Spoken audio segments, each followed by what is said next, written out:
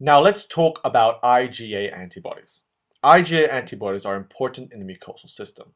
Here again we have the mucosal surfaces, epithelial cells, and here we have the blood vessel underneath it. Now this is the lamina propria of any mucosal system. It can be in the nasal, the gut, or the bronchus, for example. I mentioned before that the plasma cells become activated once they leave the blood vessel into the tissue and with the help of T helper cells. So here we have an IgA B lymphoblast leaving the blood vessel and becomes a IgA producing plasma cell. When the plasma cell produces IgA, it produces it in a dimeric form within the mucosal system. The dimeric form is when the two IgA monomers are connected to each other by a J chain. However, if the IgA is secreted in the bloodstream, the IgA is usually monomeric, just one of them secreted, like so. Another important thing is that plasma cells are not usually found in inductive sites, such as in the gut, the inductive site being the Peyer's patches. So plasma cells are not really found in Peyer's patches because plasma cells are effector cells, so they are usually found in the lamina propria, where they can secrete antibodies to protect against infection. Now that the plasma cell has secreted antibodies, these IgA antibodies, what happens next? Well, the IgA, the dimeric IgA antibody, can move from the lamina propria into the lumen, where it can help prevent antigens from entering our body, entering the mucosal surface, for example.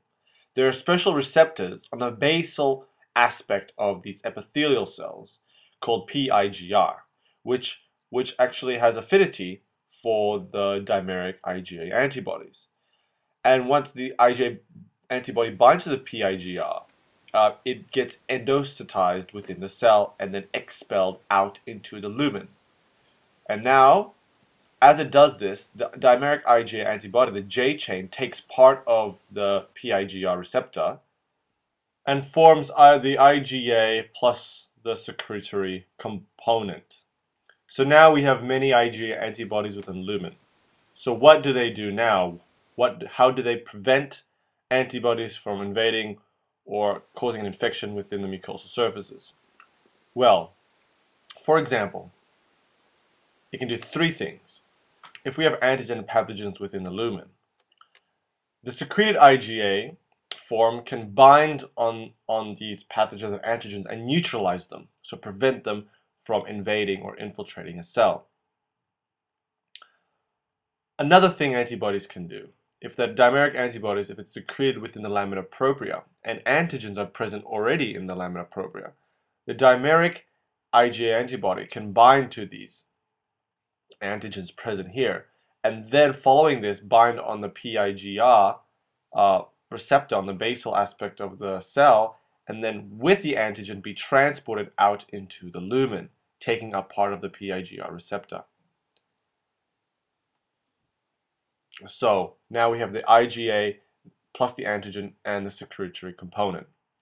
So what happened here? So IgA can export pathogens and antigens out of the lamina propria into the lumen. And the final thing, or one of the other main things IgA antibodies can do, is that if an antigen has infiltrated a cell, the IgA antibody can bind to the PIGR receptor of the cell that has been infiltrated and essentially bind with the antigen within the cell and then transport it out.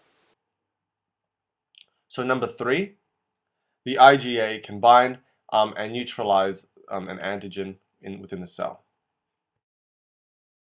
So that concludes these videos on the mucosal immune system. The mucosal immune system, once again, is very important in preventing pathogens from invading our body and from preventing infections. Another important thing is that if an immune response is generated within one area of the mucosal system, it can generate the immune response in other areas, such as if an immune response is generated within the nasal cavity, the nasal mucosal tract, it can generate the same immune response in the vaginal tract or the gut.